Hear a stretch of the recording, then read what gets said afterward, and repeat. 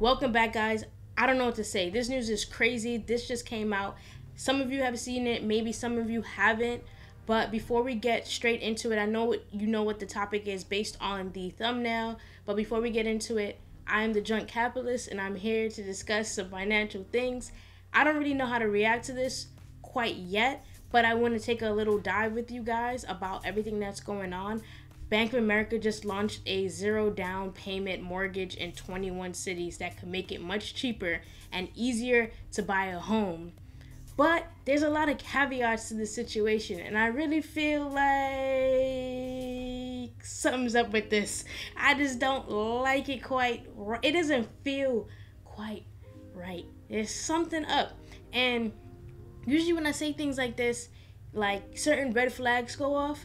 So I feel like y'all should put on y'all glasses, maybe two of them, maybe your contacts, throw your blinders on, throw your third eye on, and really look at this fine print, because something about this does not sit right with me. And I'm not saying I'm a homeowner, but I was in the process of buying a home at one point before moving out of my family home, and I decided to step away because I somehow got into like some type of bidding war when there was no other buyers. In fact, the people that were trying to sell me the house were the ones changing the price. So before we even get into all that, let's look at this, right?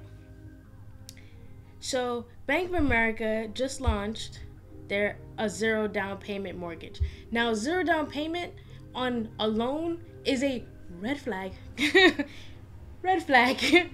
Why? Because as we know from loans, the lower your actual equity is, the lower equity position you begin in. And if you have a low equity position, it's more likely that you're gonna default. Why? That is just the statistics of loans, especially in most cases. And the thing about it is that this has never really happened before, where people were allowed to have a zero down payment mortgage. Most mortgages are the most expensive product anybody purchases in the whole United States. So it's very interesting that a bank who makes the money off of interest and usually loans and servicing loans is like, I don't know, you don't gotta give us no money. So you gotta think, like, what is it that's gonna make them money in the long run for a product like this, where they're basically making it easier for you to access a loan? It's giving 2008. It's giving huge ass depression. Like, that's what it's giving. Here's some quick points that Insider points out. Putting down a down payment on a home can be a huge hurdle for some buyers. Yes, and the reason why that's a huge hurdle for some buyers is because they can't afford it. So the problem I gotta relax. Because this is giving me heart palpitations, okay? Just thinking of how bad this can be, okay? Let's think logically here. If someone has a hard time creating a down payment for a home, it's usually not because they can afford a home. It's because they can't afford a home. Now, I know people commonly say, hey, why don't you add my rental payments and I demonstrate that I pay my rent. A rent is not a loan. That's why rent payments have never been really as considered as your credit score, where it shows your loans.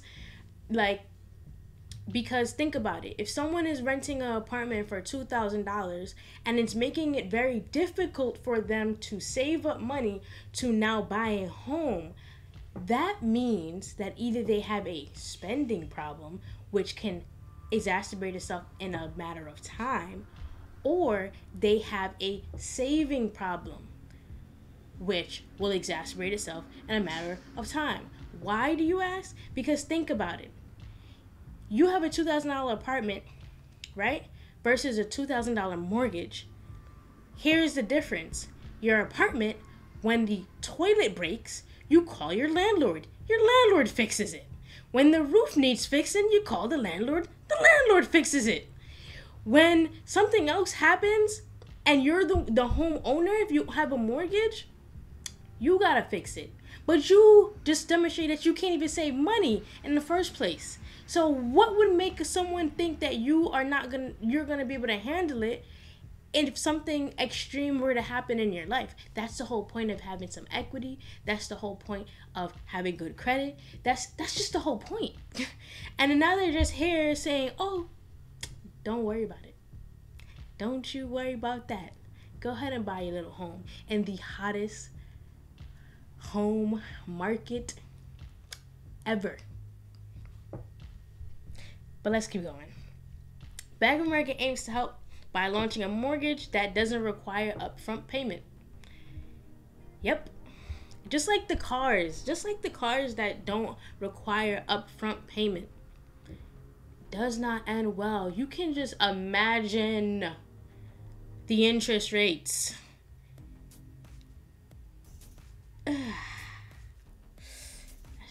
This hurts. I don't think you know. It hurts.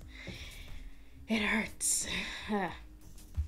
It doesn't require a minimum credit score, but considers factors like rent and insurance payments. Okay. Like your car insurance payments and your rent. I do think that, rent payments should be considered towards the underwriting of a loan, just to give you that extra check. If anything, I believe that if you have like a significant amount of on-time rental payments, that should at least do something to lower the APR on the loan, if nothing else. But I don't really think that just rent payments alone are going to do anything, because also you can fake that. Come on, you can fake pay stubs. People do it all the time. Imagine getting approved for a mortgage on your dream home without having to make a down payment, pay closing costs, or have a minimum credit score. Yeah. Well, I've never imagined that, because it just doesn't seem like, regular things. But I guess we're moving into a different society these days. Things are changing. I wish I knew all the 21 cities, but the Community Affordable Loan Solutions, what they call it, will be available in appointed markets, including historically Black and Hispanic neighborhoods. So they're targeting Black and Hispanic neighborhoods, right? But we're going to get into that. Neighborhoods located in Charlotte, North Carolina, Dallas, Detroit, Los Angeles, and Miami. Very Black places. Like, those are the places where Black people live. Or people of color, should I say. The plan requires no mortgage insurance or minimum credit, and instead uses credit guidelines based on these factors. We just talked about it. Phone, utility, insurance payments. To qualify, buyers must complete a home buyer certification course prior to application. Now, that I support. I believe every home buyer, no matter what, even if you're getting a conventional loan, you should get into a home buyer certification course. I did the same thing when I was on my way into getting one. Home ownership strengthens our communities and can help individuals, families to build wealth over time. The head of neighborhood and community lending for Bank of America said in a statement, "Our community affordable loan solution will help make the dream of sustained home ownership attainable for more Black and Hispanic families." I think it's interesting that AJ, who is a she, by the way, AJ Barkley, I think it's interesting that she used the dream of sustained home ownership, because that is the dream, to actually sustain home ownership, right? But how do we plan to make sure that the people that are buying these homes actually can sustain the mortgage and the mortgage payments and the home itself? Because a lot of home ownership is also, taking care of the home, fixing things, upgrading things when they need upgrading, and then also when things do increase in value, understanding that once your property increases in value, so would your property tax. Now, you qualify for the loan at $2,000, but now your home is worth way more than it was before. So now your property tax has increased. So now your full mortgage payment is higher because the property tax is rolled into your mortgage, their monthly payment. So it's not necessarily just the mortgage with the loan amount, but also things like your property tax and your insurance, your actual home insurance. But we got insurances that we're going to talk about as well, Because they're definitely wilding on this. I just don't understand. And it's freaking scary. They talk about home ownership rates and equal credit opportunity acts and stuff like that. Trust me, I want Black Americans to also own homes. I'm a Black American. I want a home. I want my whole family to have homes. I want everybody that wants a home to have a home. Point blank. Everybody, I believe, in America should have some form of home ownership. How you get there makes a huge difference, though, because just because you get to the home ownership part and you take your little photo on Instagram with your new keys and the big cardboard key, that's cute and all, but what happens in 2 years when you can't afford it no more? You don't post about that now, do you? But we see that foreclosures increase, don't we? Yeah, okay, let's keep moving because I'm getting stressed out. So they're eliminating 3 major roadblocks to home ownership. They're basically changing the rules, quote unquote, for minorities, which really isn't the case, because like they said specifically, they didn't say for Black and Hispanic people or Black and Latino people or minority people. No, they said for your neighborhood. Pay attention.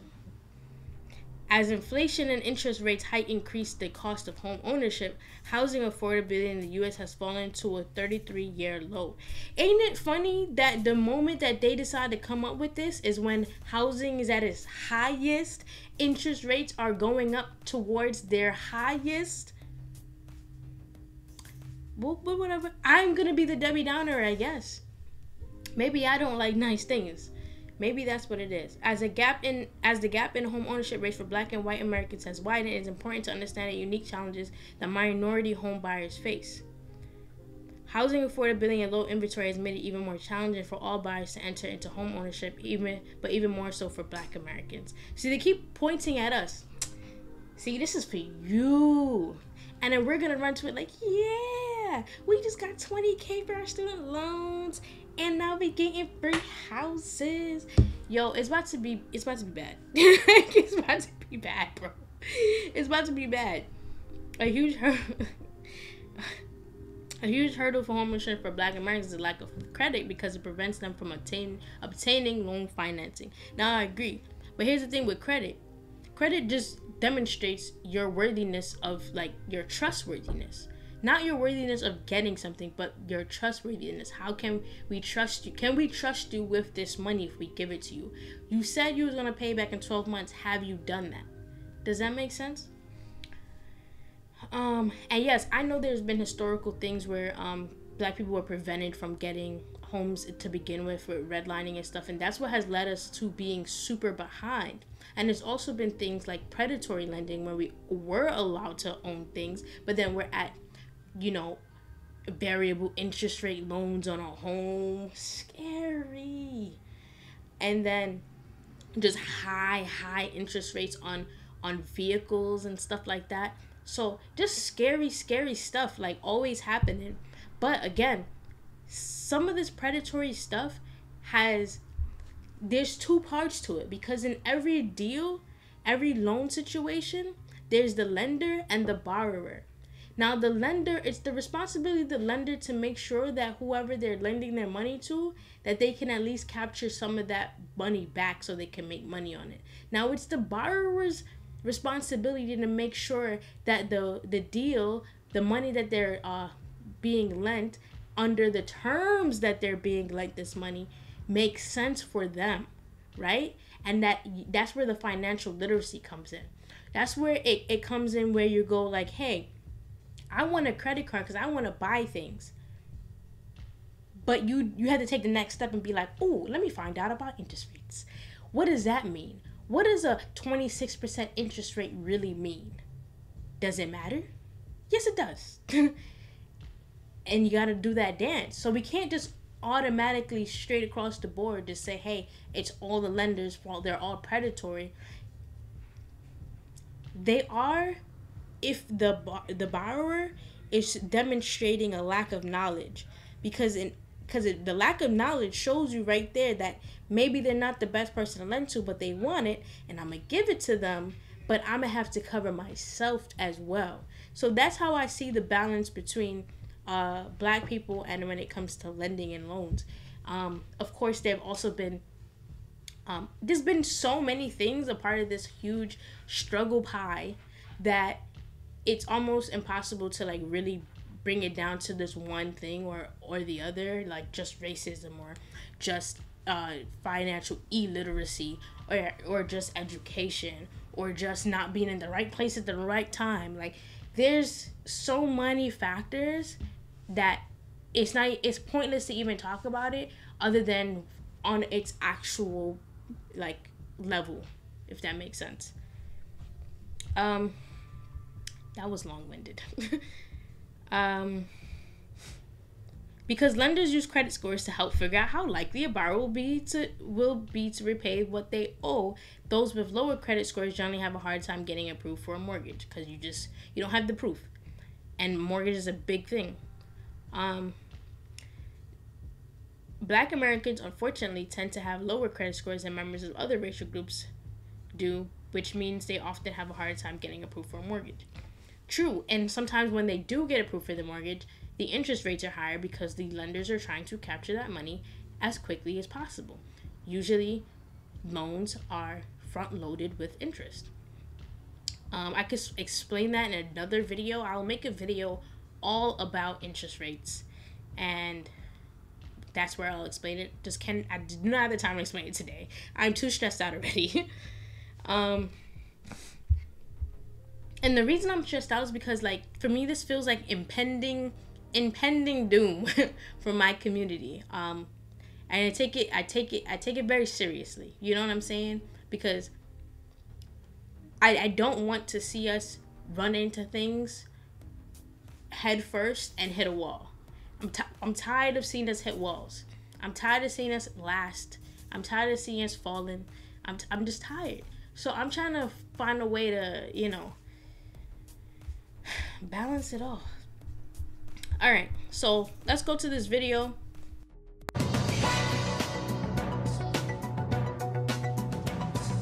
Bank of America is launching a new program to address racial disparities in home ownership. Yeah, this is interesting. The trial program offers zero down payment and zero closing cost mortgages for first-time home buyers. Instead of looking at a credit score, though, the bank will take into account whether you've paid your rent or utility bills on time. This launches first in predominantly Black and Hispanic Latino communities in Charlotte, Dallas, Detroit, LA, and Miami. June Zhu joins us now. She's a clinical assistant professor of finance at... I think that is crazy that, like, it's in, like, some of the most expensive cities. Like, it tends, like, the cities that we tend to be in, like, predominantly and, like, really gathering, just be so expensive. I think that's crazy. Indiana University Bloomington and a non-resident fellow of housing finance policy at the Urban Institute. Thanks for being with us, June. Tell us more about this program and how effective you think it will be at bridging the racial wealth gap. Remember, that's also caused by just straight up racism. And if you think a program like this may be replicated on a national scale. Well, I think that the first thing is that, we know that homeownership is very important and is one of the best ways for American family to accumulate wealth. Because as the borrower pay down their mortgage, they can earn wealth through so-called home equity. Now, if we take a look at net worth of U.S. homeowners, 47% of the net worth actually coming from home equity. And for the minorities, actually, the percentage is much higher. Let me give you an example. For the Black homeowner. Well, see, she just said something here. Big important, let's not skip it over. She literally just said, hey, we realize that people with homes tend to have, their net worths and they're coming from equity. But we see that for Black people, the home equity makes up a larger portion of their net worth. Now, that's important because the difference, which is why I have such a problem with the way in which the news does things and why I just don't like them in general, because it's very disingenuous when you just last week we were talking about student loan forgiveness and giving people $20,000, but what we didn't want to talk about is the fact that a lot of those people who are not people of color, that yes, they may qualify for that loan based on the parameters, but what we fail to also consider is their family wealth, right? Because it's a difference when you give somebody that's $20,000 that makes, $120,000 a year or less, say they make 50, but in 20 years they're going to inherit their grandmother's house that is in Queens, and it costs them $1.2 million. That's a complete different story. See, I'm not talking about everything they stand to inherit in a few years. Y'all are just talking about what their bank account looks like right now. They just graduated a year ago. Tired. I'm tired. So like they're very aware of the actual problem, and they're aware of where people stand, especially people of no color, where those people stand, and they understand that they have a lot of wealth in equity, but they have a lot of wealth other places that are even more liquid. Because the thing about real estate is not a very liquid wealth, right? Yeah, you can have equity of property, but it's not very liquid. You can't sell a house in a day, usually. You just can't. That is not a real thing. Some people, it takes them 2 years to sell a house. So if you are in trouble financially and you need to get out of your house and go to something cheaper, it'll be very difficult for you to do it in a timely manner where it won't affect you long term. Like where you won't have to foreclose. If something goes wrong, it's just gonna go downhill. And that's the thing. They're actually telling you right now, white people, let's just call them white people, have equity, but they also have other forms of wealth. So they could use that other forms of wealth to get them out of trouble, and alternatively, they will die with that wealth and pass it to someone else. And that person will have the same thing. Now, for most African Americans, sometimes people get houses, but they don't actually own them for that long, and they don't ever pass anything down. And that's if they had something to begin with. About 60% of the total net worth is actually from home equity. So I think it's very important if we can bring more households into home buying market. Now, for this program, will this program bring more minorities? In my opinion, the answer is yes. I think it's for two reasons. The first thing is that because compared to the white households, people of color sometimes do not have sufficient liquid resources to compete for a home, right? And the other thing is that usually... She's talking about the fact that you don't even have the proper resources to compete in this housing market right now. You don't even have the extra cash to compete in the housing market, but they're trying to give you the house anyway. And okay, but to me, I hate to be that person, they just trying to give you everything except reparations. Everything, so that you could be like, oh, all right, well, they tried, I guess I messed up. No, they need to give you reparations. I know I probably don't want to hear it. I know some viewers are like, ew, reparations, ew, why are you talking about that? It's like, this is the problem. Why you have to create programs like this when you avoid just giving people reparations? Because here's the thing. If you gave people reparations and you gave people actual resources, right? And you stop, giving them the fish, you let them learn how to fish, they are now 100% their own responsibility. Black people, Black America will be 100% our own responsibility. You don't have to sit around and make super obscure, fine print programs dedicated to them and their neighborhoods when you just give them reparations. You could have just been done with the situation, done with the argument. And that's why I don't believe any of this stuff. And that's why I'm looking so closely, because it's like, every time y'all try to give us something, why does it always end up bad? Like, it ends up worse than it was to start with. Like, come on, 2008, man, come on. In my households, they have lower income than the white households, and they have fewer savings.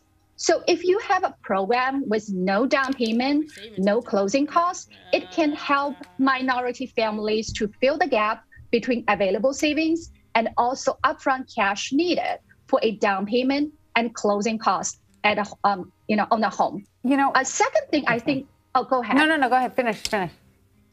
Sure. So second thing I think is also very important is there's a program using different creditworthiness, such as rental pay history. I think this can reduce the barrier to achieve the home ownership, because currently what we have is credit score is the gateway to the credit market. We're not even have to get it. We don't have to get into the fact that even once you pay off your mortgage, finally, you don't really own your house because you still got to pay property tax, whatever. But the fact that you're just gonna skip over the part where of equity, right? The reason you have 20% worth of equity in the down payment of the home in the purchase price is because that means you have equity in the home. But if you don't put anything down at all, you're already starting. I started saying this from earlier. You're already starting at zero. And if you're starting at zero and there's interest and there's higher interest because you're starting at zero, do you understand how long it will take for you to start building equity? They're gonna make me lose it. Okay? I'm gonna lose it. But my research also showed that in additional to credit score, if you have the rental payment, utility bill payment, they can also be used to demonstrate the borrower's creditworthiness. So if we have alternative measures of the creditworthiness, it can open the credit box and bring in more homeowners into the housing market. It's like they're saying, oh, we're going to adopt better underwriting policies. But while we do that, we're going to adopt worse lending policies. So I feel like that's an even trade-off. Better underwriting, worse lending practices. What? Like, it's just ridiculous. That's not discussed a lot of times. A lot of first-time home buyers, especially young people, are making that down payment with some portion of family wealth, right? Their parents are helping them out. And so that's another aspect to all of this. How many, families of color have that compounded family wealth to help their kids in that first purchase? But I do want to ask you about the zero down payment mortgage piece of this, because you can't help but get flashbacks to the 2008 housing crisis, right? Yeah. And so what are the risks that come with offering some of these types of loans? Well, I really like that question. Well, all seems equal. If you have a loan down payment loans, this loan would perform worse. But, this is to say that if all the loans characteristics are very similar, then if you have a higher LTV loan, then this default at a higher risk. However, I want to emphasize there are so many different factors influence default risk. And in this example, we can see that borrower down payment, it's not the only indicator of the default risk. We also have, for example, credit scores or, something to measure the creditworthiness.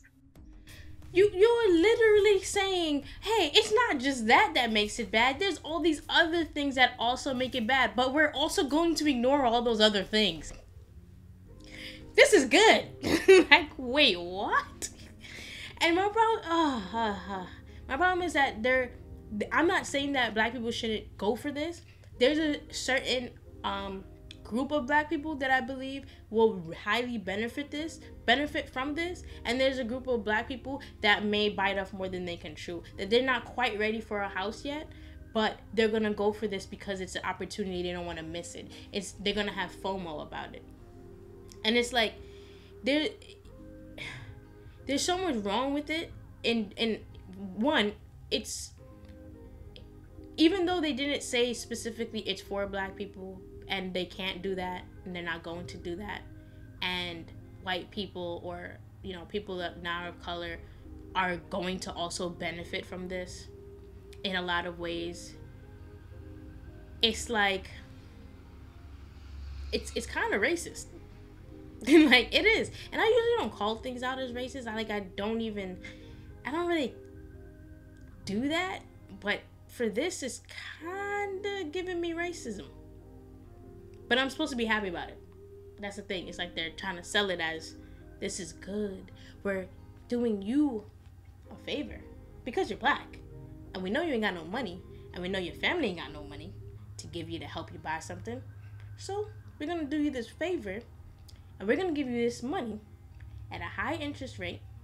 We're going to make sure the LTV doesn't exceed, you know. Good luck with that, though. A lot of you aren't going to actually qualify and get this. But we do know some people that will, and they're coming to take your stuff. They're coming to your neighborhood because that's where the incentive is. Freaking hate it. As factors.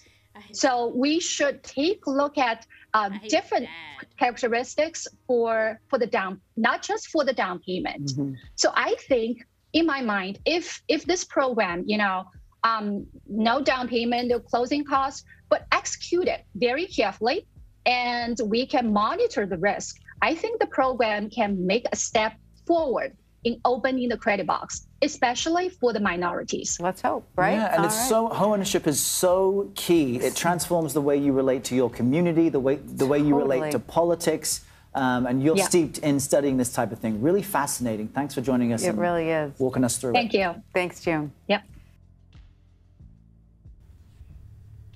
So I want to get into the different specificities of the program. I know I've been going for a really long time, but the Community Affordable Loan Solution Mortgage requires 0 down payment, 0 closing costs. Buyers welcome to make a down payment to lower the loan amount, but one is not required. So they're letting you do a down payment. So it is in your best interest to allow them to let you do the down payment and put the down payment down and actually get some equity in this home before you buy it. That's what I'm saying. Some people will greatly benefit from this because they have the down payment, right? All customary borrower non-recurring closing costs are waived. That's what I mean by they're going to benefit from this, because if those things are waived, a lot of times closing costs is like 4% of the price of the home. So if you can just get rid of that, we lit, right? A lot of people are going to benefit from that. The people that can. Mortgage insurance is not required. Huge issue. Huge issue. So you probably never heard of mortgage insurance. You probably heard of home insurance, but a lot of people haven't heard of mortgage insurance or PMI. It's literally insurance that insures the mortgage, but it doesn't really protect you. It actually protects your lender. But it's always been a huge factor, especially in home purchases that are under 20% in equity at initial purchase. So it protects, because those are the ones that usually default. It just turns out that when people borrow for homes and they don't put at least 20% down, they tend to default and lose their home. But whatever, we're not gonna talk about that. 0%, don't you worry about that. Like, that's literally what's going on right now.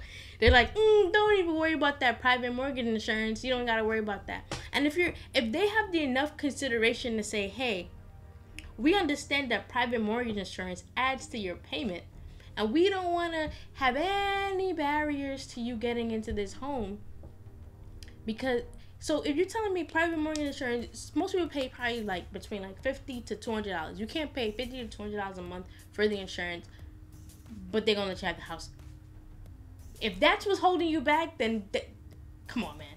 You can't afford the house. Like, home buyer education course completion is required prior to application. I said it before, that is perfectly fine. We need even more education if you can. There should be like continued home buyer education. You must not have owned a home in the last 3 years to qualify. Meaning, it's first time buyer, but not really, because you could have owned a home before and just not own a home now. Meaning you could have, this is 3 years. That's a very interesting timeline. 3 years. Hasn't been exactly 3 years since this whole big thing where people were getting sick and dying. I feel like it's been exactly 3 years since then. Something about that. I don't know. Gotta look more into it. Okay, so now we got the disclosures. Maximum income and loan amount limits apply. So there is a limit to how much income you can make. income cannot exceed 150% of the area median income limit. Usually that's not really an issue. 150% is like, depending on where you at, that is pretty normal for people that are gentrifying. So they can swing it. Like they'll find a way to make it go in. Regardless of census tract income designation, fixed rate mortgages, no refinances, primary residences only. Which I appreciate that they're like, hey, this is you gotta live in the house. Like this is not a investment opportunity, but you can obviously purchase like a multifamily unit. I'm sure of it. Yeah, you can. Yeah, it says right there. You only properties in eligible markets qualify. Loan to value 100%. Max combined LTV is 106, and 2 to 4 units, 95, 106, and max LTV equals the lesser of the purchase price. LTV is just loan to value. Basically, what your loan is versus what the house is valued at, or aka value as an appraised, like official value, like an appraisal is an official value of your home, and the loan is what you're actually taking out. And they don't want your loan to be, if your loan is more than your appraised value, then that is what increases your LTV and what makes your LTV go past 100, essentially. So if your house is 100,000 appraisal and the loan is 100,000, that is 100%, right? But if your home is appraised at 100,000, but then you're in a bidding war and the house is now $120,000 and you gotta pay that, now you got a bit of a problem. You have to like fix that gap in between. I forgot what they call it, but it's some type of gap that you have to basically cover. But I guess if they're essentially saying you don't have no money anyway, they're not in the business of having you fill that gap, because they're not gonna loan you no extra money. They said this is what you get. You're not exceeding 106%. So the most you can bargain for is $6,000 per $100,000 is essentially what they're saying. Or the appraised value minus the down payment amount. Any secondary financing must be from an approved community second program. So there are community programs that already help with your down payment. So if you can combine those two things, that's the best way you could win. Because, for example, in New York, there are community programs that will give you $40,000 toward a home purchase as long as the home is livable upon purchase. Like, you can't buy a fixer-upper, essentially. You have to have a ready-to-live-in house. I think FHA is the same thing. You need to have a house that's livable when you buy it. They're not in the business of giving you money to fix and screw and do all the types of piping. They're not into that. If you can get that plus this and have some money in there, you can do damage on them. You could really do that. But are they gonna let you get away with it? I don't know. But I think that's probably the only way this can work, is if you're being extremely, extremely savvy. But if you're just walking into there with 2 pennies to rub together and that's it, you're gonna play yourself. Like, you're gonna play yourself. And that's if they still let you do it, which they might, because they gotta make it look like, I'm doing something. But if all you got is 2 pennies and you walk in here, you're gonna play yourself in a couple years, because things can go bad. Things will go bad. The down payment funds provided in the Community Affordable Loan Solution Program, $10,000 and $15,000, may be considered taxable income. So they can tax you on the down payment that you're getting, and it's gonna go towards your income. For some people, adding $10,000 to $15,000 will put you in a different tax bracket. For some people, it won't. But all I got to say, guys, is that when we look at certain opportunities, we really have to shell them out and then look for alternatives and see where we can combine things, where things look fishy, and just really, really, really reading the fine print, because not everything that glitters is gold. not everything that glitters is gold. It's like there's so much to all these things that we're doing, especially in these later stages. Once I start seeing opportunities for people that didn't have opportunities when things were booming, lets me know that we're near the end of, and we're getting ready to bust. That's what it makes me feel like. And I don't know if it's just trauma from 2008, 2009, the Great Recession, which was a depression. Like, that's what it was. It just doesn't really sit right with me, especially in a place where we only hear opportunities for people of color when when things are bad. That's when they want to give you opportunities. It's never when things are good. They're not even looking at you when things are good. They're like, it's so good. And then it's so good for so long. They're like, oh damn, ain't no black people around. Oh, ain't no Hispanics around. Oh, we done forgot about them. Quick, diversity and inclusion officer. Throw a party, pizza, on us. Yay, we inclusive. Like, oh God, bye y'all. I'm done. I can't do this no more. This is crazy. I hope y'all also watch my second video on my reaction to the whole student loan thing, as I had time to actually sit down and take y'all in the information and come up with my ideas, and from the lack of information and lack of transparency at some of these points. But anyway, thank you guys for watching. Peace.